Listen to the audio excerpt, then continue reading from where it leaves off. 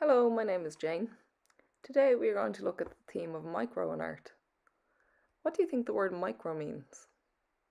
By micro, we could mean looking at something small or far away, really close up. Let's begin by looking at this painting, Untitled No. 7, by the artist Agnes Martin. This can be seen at the Hugh Lane Gallery. Agnes Martin was really inspired by nature, and she wanted the people who look at her art to have the same feelings that they do when they are in nature. She wanted to capture joy, beauty, innocence, happiness itself. Later in her life, she lived in the desert. Do you think that anything about this painting feels like a desert? Maybe morning skies, mirages, or sand? Think about the light and lines that we might find in a landscape closer to home.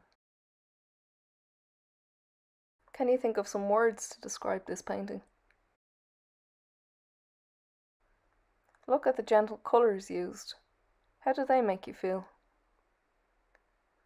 Can you see the horizontal lines in the painting? And can you think of anywhere in nature you might see a horizontal line? Let's look at these lines a little closer. Vertical lines go from top to bottom and horizontal lines go from side to side. The word horizontal comes from the horizon, where the sky meets the earth. Can you imagine the world from really far away, where all of the details become really tiny? Today we are going to make a tiny landscape, as if we are viewing the world from very far away. Okay, so let's gather some materials.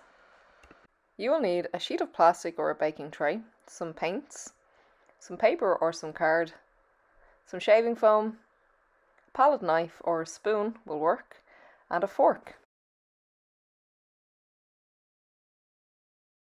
Begin by spraying the shaving foam onto your tray and then smoothing it out to roughly the size of your paper or card with the back of a spoon or a palette knife.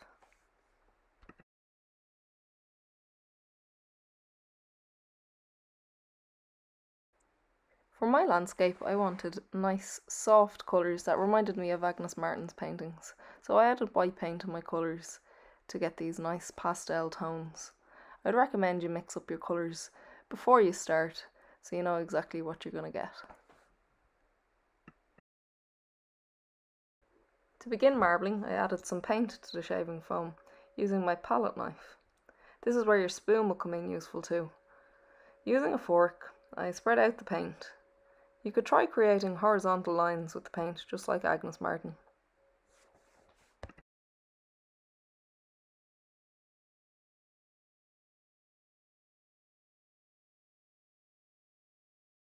Next, I took my card and I pressed it quite firmly into the shaving foam. You want to make sure you mash it down really firm so the shaving foam covers all of the paper. Once you've done this, lift it up and using another sheet of cardboard, just scrape away all of the extra shaving foam and you're left with your marbled print. You can repeat this process as many times as you want, adding new colours as you go. You can make lots of these micro landscapes, and if you find that your colours get a little bit too mixed, you can always add a little bit more white shaving foam. I think that these marbled landscapes really feel like they belong in Ireland, with their wild swirling patterns. What do you think? While you wait for your landscapes to dry, you could tidy up all of your supplies. Then, when they're dry, you could make a display on your wall. I decided to keep things going horizontally, so they really reminded me of a landscape. I really hope you enjoyed this workshop today, and we can't wait to see your creations.